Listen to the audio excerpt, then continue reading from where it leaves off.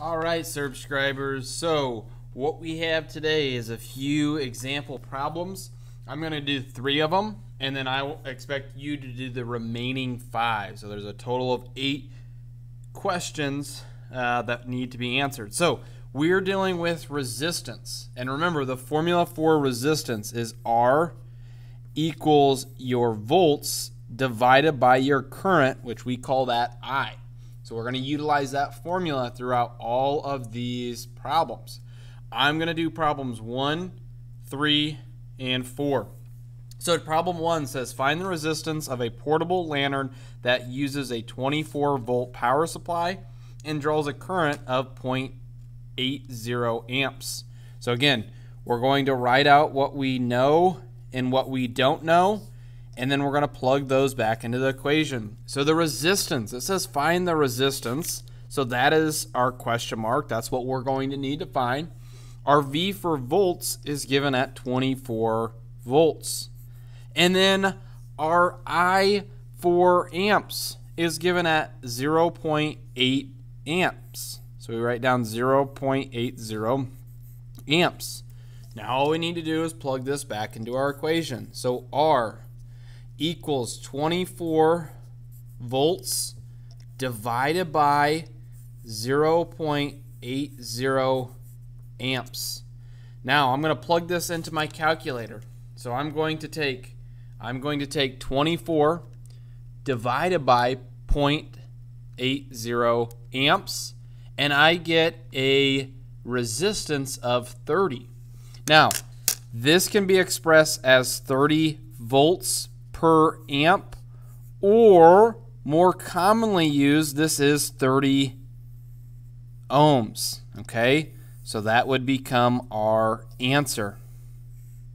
Now moving down to number 3, we're going to solve for a different portion of our formula here. And so remember, we're still using the same formula of R equals V divided by I. And the problem says the current in a video game is 0.50 amps. If the resistance in the game circuit is 12 ohms, we want to know what is the voltage of the battery.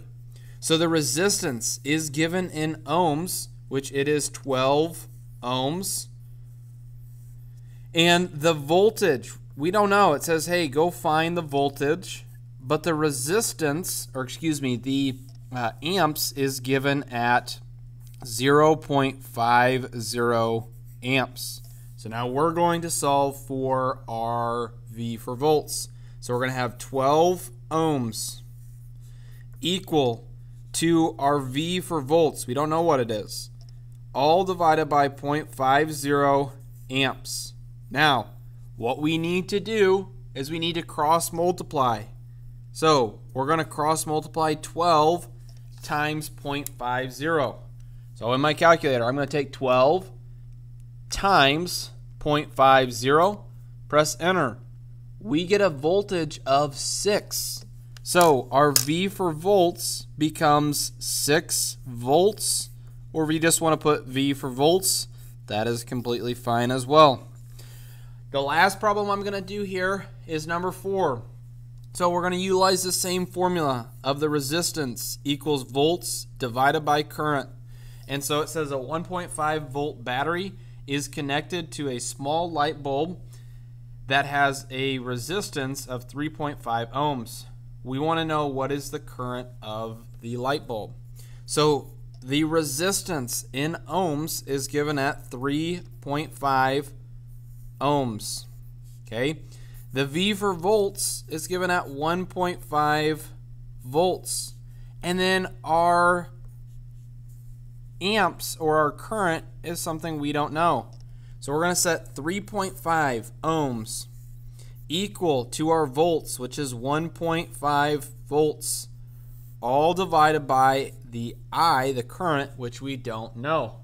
Now we need to cross multiply, and remember, when we cross multiply, we're going to have equal fractions. So we're going to put the 3.5 over 1, and I'm first going to take 3.5 ohms times the I. So when you do that, you get 3.5 ohms times I, and then we cross multiply the other diagonal, And so we're going to take 1 times 1.5, and that becomes 1.5 volts. Okay? So to get I by itself, we divide each side by 3.5 ohms. Divide each side by 3.5 ohms. And so our current, what we need to do in our calculator to find our current is we need to take 1.5 divided by 3.5.